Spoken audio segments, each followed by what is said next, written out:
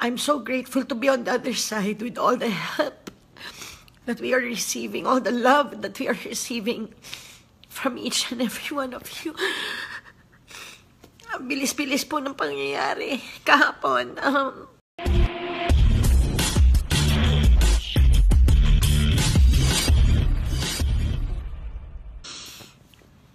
Hi guys, morning. It's the morning after. Watching the news. We're all safe, me and the kids. Although watak-watak kami.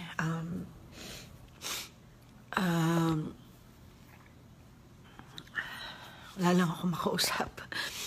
I'm so used to being the one on the other side helping. Kaya hopeless ako ngayon kasi hindi ako makatulong. Pero I'm so grateful to be on the other side with all the help that we are receiving, all the love that we are receiving from each and every one of you. Ang bilis-bilis po ng pangyayari kahapon. Bumigay po yung yung wall ng creek sa tabi ng bahay namin. While we were trying to save the cars, nalingat lang po kami, the water from the back of the house. Doon po dumaan. And then, yun nga, umabot na kaagad ng hita. Tapos, umabot na kaagad ng bewang. In short, wala kaming na-save, wala kaming nakuha. But those are material things. Pero, ngayon, naintindihan ko na kasi ngayon lang nangyari sa akin to.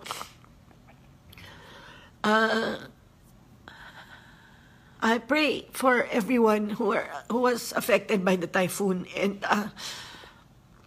there's one thing I want to share is yun nga sabi ko sa post ko.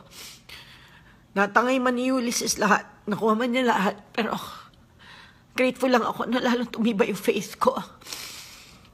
I know God has a reason for all of this. And I just thank Him na ang tibay-tibay ko sa panalangin ko sa Kanya. And my children, kahit watak-watak kami, we're okay, we're safe. Some are with my mom and sila Katia. And some are in the house of our pastor and our bishop, Bishop Manny and Ate Helen. Sila po yung nag-antay sa amin sa labas ng gate ng mga 3-4 na oras para ma-rescue. Ang dami kong gustong pasalamatan pero si Lord na lang muna kasi now that I'm watching the news the morning after, I'm just grateful. I'm grateful and I pray for everyone who was affected kasi hindi pala madali. Wala kaming nakuha, wala kaming nadala. Pero okay lang yan, papalitan lahat yan. Basta safe kaming lahat. Many lives were lost and I ask you to please continue to pray for them. Matibay ang Pilipino, pero mas matibay tayo pag meron tayong Diyos sa buhay natin. And I know that this is just a test, a trial, a sad one, it is a dark time for me. But my faith is just so much stronger and I feel so much love and support, all the support from all of you. Thank you and I'll be fine, we'll be okay. Ulysses didn't damage me. He affected me but he didn't damage me. Thank you to all of you. Alam nyo kung sino kayo. Maraming salamat sa inyo lahat. Andrew Lopez and Sampalok team. Salamat. Salamat. Ang dami nyo kailangan ko pasalamatan. Isa-isain ko lang kasi hindi ko maisip lahat ngayon. Sorry. Woke up like this. Praise God. Glory to God. Lord Jesus, thank you. Save everyone, Lord. At sana wala na pong bagyo. Take care of the Philippines, Lord. Thank you, Jesus.